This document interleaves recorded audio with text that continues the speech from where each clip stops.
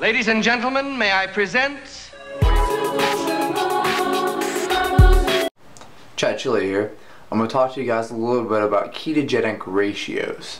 Now, I know this is starting to get a little bit more popular because of the ketogenic diet, the Atkins diet, but lately, carb night and carb backloading. If you're not familiar with these, I highly encourage you to check out Dangerously Hardcore Kefir. I believe his website is now athlete.io. But he wrote two books, one called Carb Night Solution, and the other one was written more recently called Carb Backloading. And the concepts behind them are basically a carb cycling program. So you're going to go through periods of time where you have low and high carbohydrates. What I want to jump into here though is that during the times where you're not consuming carbohydrates, ketogenic ratio. Now, what this is basically is just making it as simple as possible. People screw it up of you need to eat more fat. It's that simple. You need to eat more fat. Now when I explain this to people, lots of people think, oh well, I'm not going to eat carbs and that will fix everything. Not quite.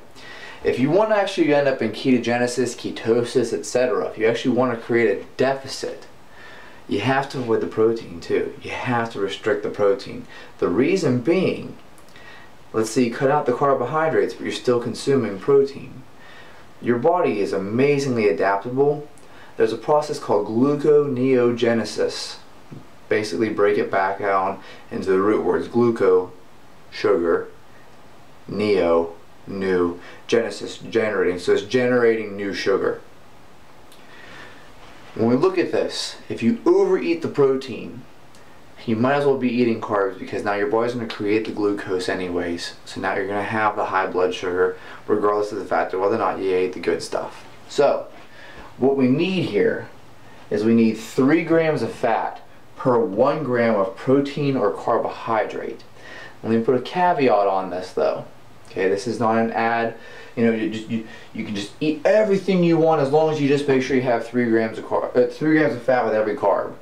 You can't do that. You still have to keep the carbs low. Your total consumption of carbohydrates still has to be less than 5% of your total intake. And in fact, if you're following a program like carb backloading, you want that to be 0. Because you're going to eat your carbs anyway, so don't worry about the fact that the first half of the day you're not eating carbohydrates. You're going to get them back. But in a ketogenic diet, or if you want Atkins to actually work for you, you're going to want to cut those carbohydrates down as low as you possibly can. Most people will tell you as a rule of thumb, less than 30 grams a day of carbohydrates. The next thing you want to consider is your protein intake. Your protein intake should be 20% or less of your total intake. And then finally, your fat is going to fill up all the majority of your calories here.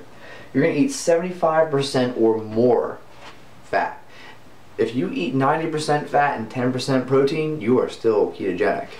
But if you suddenly eat 30% protein and only 70% fat, you may bump yourself out of ketosis. And don't count on keto sticks, because peeing on those little sticks, other than if you like peeing on your hands, they're really not very accurate for tracking things. You need to track it in your blood. And I can explain to you really quickly like this. If your body's producing the ketones, but it's in ketogenesis, which you may remember from another video, and not necessarily in ketosis, right? So you are in your ketogenic ratio, but your body's doing a good job of producing just what you need. Whenever you urinate, it's not going to have any extra ketones in it. You're not going to register anything on that little strip. You have to take your blood to actually measure the ketones. However, if you suddenly ate carbohydrates, because your body would switch back to burning glucose, it would flush out all those ketones that you were holding on to, because the body actually prefers to burn glucose over ketones. And so then suddenly you're eating carbohydrates and you'd be peeing out ketones. Because your body was holding on to them and now it decides, oh, I don't need them anymore. The point being though, if you're doing a ketogenic diet, if you want Atkins to actually work, or if you're doing carb night, which is like 6 days of a ketogenic diet, and then 1 day of high carb, well, one night actually, on your 7th day, you would have a lot of carbs in the PM, or carb backloading where you're eating carbohydrates every day in the PM.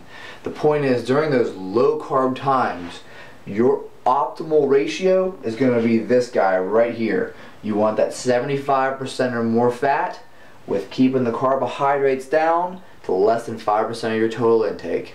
That's all I got for you guys today. What's the matter with you people? I was joking! Don't you know a joke when you hear one?